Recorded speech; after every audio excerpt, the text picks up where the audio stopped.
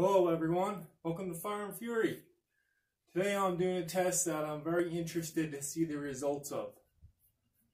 With my Palmetto State Armory AR-15 with an 18-inch barrel chambered in 223 Wild, I will be shooting with my forward assist compensator, factory ammunition, and reloaded ammunition.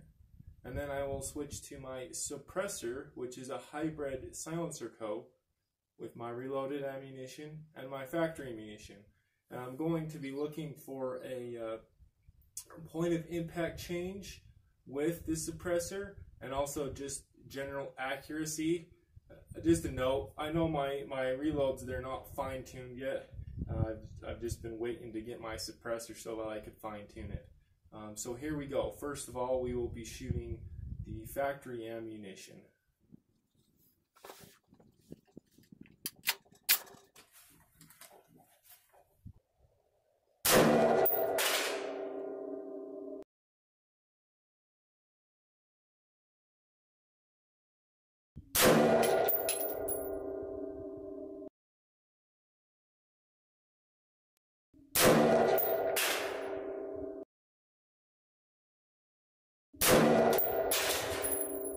This is my reloaded ammunition.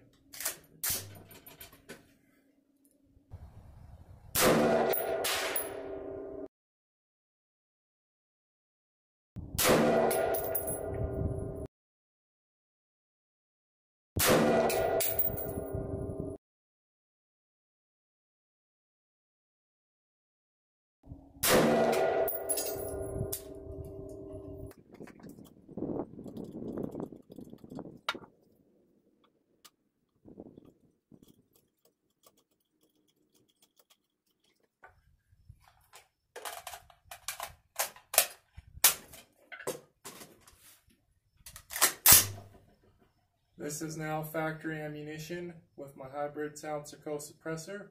Now I still have the 46 caliber end cap on it. I haven't changed it to 223.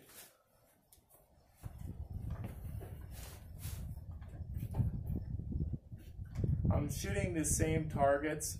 I was going to shoot the different targets, but there's a little bit of grass in my line of sight, so I'll shoot the same targets.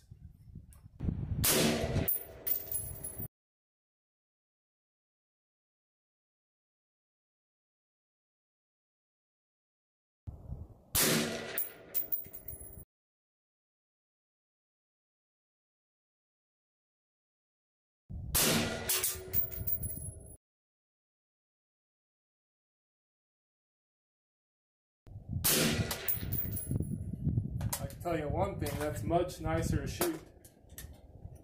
Obviously way quieter, and just not as much concussion coming back and everything.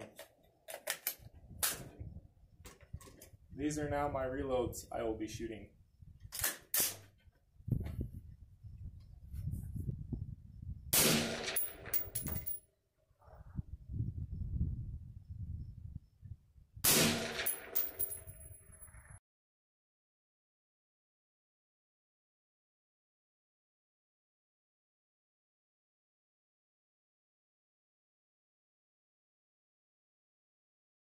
The results, we'll walk you through them. You already saw this when I was shooting, but we will put a ruler up to it and see what we have. So this is the factory unsuppressed, about a 2.5 group or so, 2.5 inch group. The ones that are circled are without the suppressor, with that forward compensator.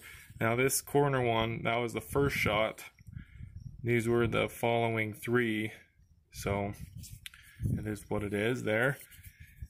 And then here, this is factory factory with the suppressor. So we have about the same with these three, and then we have the flyer as well.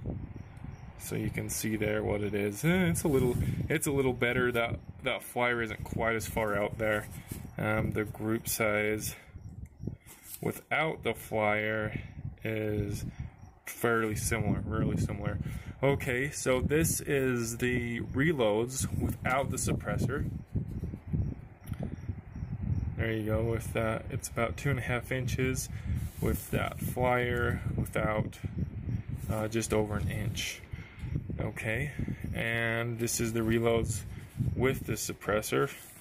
Really shrunk it down a lot, which is great. 1 inch there, and about an inch group there. I mean, I'm fine with that. Yeah, so the results, there they are. It looks like it's shooting about 3 inches low with the suppressor. Windage looks right about the same, so it looks like I need to move it maybe a hair to the left. Well, there you go. Those are the results. Hopefully you find this helpful, and thanks for watching.